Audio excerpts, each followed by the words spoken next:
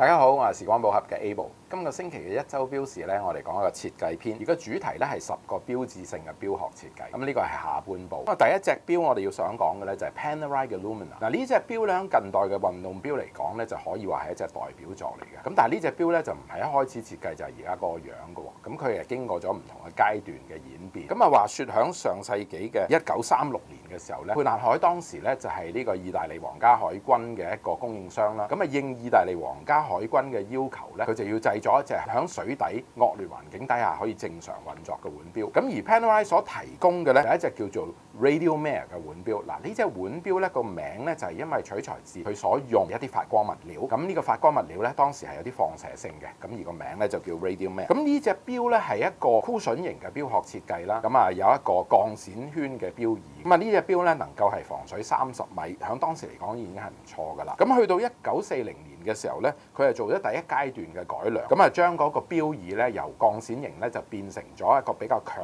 壯，響嗰個錶殼裏邊伸延出嚟嘅一個錶耳。咁去到1949年嘅時候咧 沛納海咧就研發出一啲新嘅發光物料叫做 Luminor。咁咧呢一隻發光物料咧就再冇放射性啦，就對人體比較安全。咁去到1950年嘅時候咧 沛納海咧就正式註冊呢個錶冠嘅護橋，響意大利度攞到專利。嗱呢個錶冠嘅護橋最大嘅功能咧就係令到呢個防水咧係更加穩妥嘅。錶冠嘅護橋加上呢個箍筍型嘅一個錶殼，同埋呢個好清晰嘅錶面嘅設計咧，就成為咗 沛納海嘅一個標誌啦。第二隻我哋想講嘅腕錶咧係 百達翡麗嘅 Nautilus 鸚鵡螺。響上世紀嘅70年代嘅時候咧，愛彼咧就推出咗呢個皇家橡樹，就飲咗呢個 luxury sport watch 嘅頭啖湯。咁去到1974年嘅時候咧，皇家橡樹嘅設計師Gerard Genta 咧就帶住一個設計嘅草圖咧去交俾百達翡麗。嗱呢個設計草圖咧就係 Nautilus 啦。Gerard Genta 咧佢從一個船艙嗰個窗門咧攞到呢個設計嘅靈感，所以 Nautilus 咧佢個錶圈咧好特別㗎，佢又唔係圓又唔係方，佢一個八角形嘅錶圈，而且咧佢個周邊咧係有啲外拋嘅弧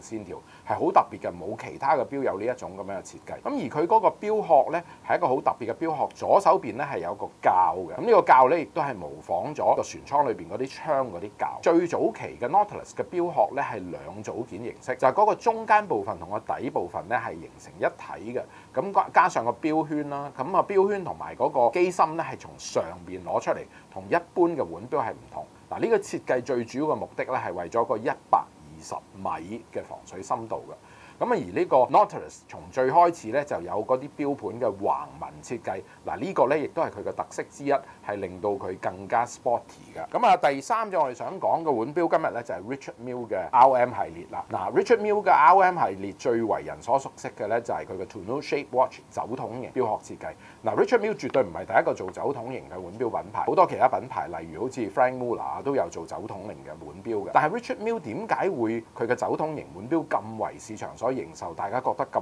iconic 咧？其實最主要咧就係 Richard Mille 本人咧，佢雖然唔係一個鐘錶嘅設計師或者係一個製錶師，但係佢咧對於個腕錶嘅市場嘅掌握咧係非常之有見地嘅。咁佢認為咧個市場上邊係好缺少一啲擁有先進嘅複雜功能同埋高科技物料嘅腕錶。咁所以 Richard Mille 從一開始嘅時候咧，佢哋就朝呢個方向啦。咁啊 RM001咧就已經係一隻擁有陀飛輪嘅腕錶第一隻喎。咁而佢哋咧更加號稱係可以俾 Formula One driver 咧係帶住隻錶咧去跑賽道，而跑完之後咧個陀飛輪仍然係會正常咁運作嘅。咁啊，另外一個 Richard Mille 嘅特色咧就係佢用好多唔同嘅物料喺佢呢個酒桶型嘅錶殼上邊，例如好似碳纖維啦、鈦金屬啦、貴金屬啦，同埋近幾年咧佢哋更加係發展到用 Sapphire Crystal 藍寶石水晶玻璃，整隻錶係透明嘅，非常之靚，有一種好 high tech 嘅 sophisticated 嘅感覺。接落嚟要講嘅牌子咧就係 Rolex 嘅 Oyster。有留意腕錶嘅朋友咧都冇可能未聽過勞力士嘅蠔式錶殼㗎啦。咁啊，蠔式錶殼究竟係點樣嚟嘅咧？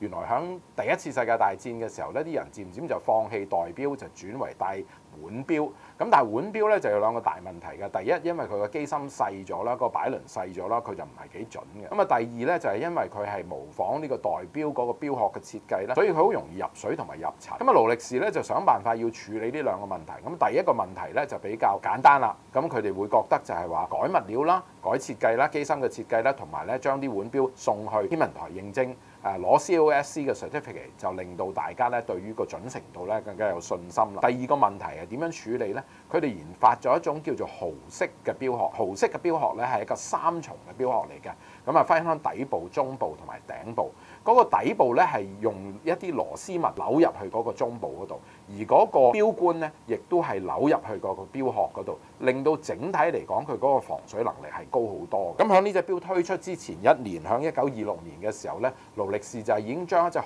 式嘅腕錶交咗俾一個英國嘅游泳健將 Miss Mercedes Glassy 咧，係帶住呢隻錶係橫渡英倫海峽。咁啊游咗8個鐘頭之後咧，隻錶啊冇入水，仍然係正常咁樣操作，證明勞力士嘅蠔式錶殼喺90幾年前咧就已經係一個好靠得住嘅防水嘅功能㗎啦。咁啊到今日咧，勞力士